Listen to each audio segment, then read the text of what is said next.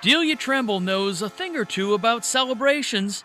She capped her girls' basketball season with a championship at Cheverus. And then in the spring, she and her teammates beat Oxford Hills to capture the softball state title. I feel like the energy just transfers over each season, and both teams have been amazing chemistry-wise, and we're all there for each other and constantly supporting each other. In softball, Tremble delivered the key hit in an epic Southern Maine championship game win over Wyndham. But she didn't start out as a softball player. I actually played t-ball and baseball until I was probably 9 or something, because the softball in my town wasn't that good, so I always just played with the boys and my brother, which I think helped a lot with my competitiveness.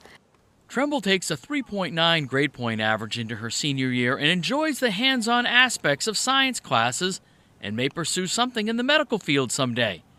But for now, she's focused on balancing her sports and school. Try to use a lot of my time during the day to try to get stuff done so I can just focus on practice and stuff and make sure I'm getting enough sleep and stuff. I know a lot of people that are in the nursing field and who are doctors and stuff, and I think it's really fascinating to see the work they do. Delia Tremble, our Scholar Athlete of the Week. Travis Lee, Maine's Total Coverage.